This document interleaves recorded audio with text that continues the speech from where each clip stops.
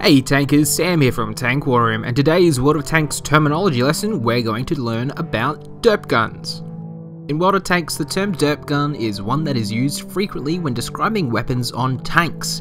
It can be a bit confusing for new players to figure out what others mean when they use the term derp gun.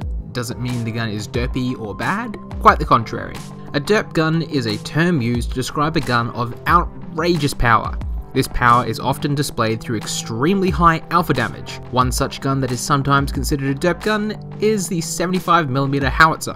Derp guns typically fire extremely slowly. This is to give them a disadvantage for use, else they would simply be too powerful. Derp guns can also have slow shell velocities and high shell arcs, giving the shell an appearance of flying slowly through the air. So now that you know what the term derp gun means, you'll be able to make better sense of conversations you see online. This has been Sam from Tankwarium.com. Don't forget to like and subscribe, and I'll see you on the battlefield.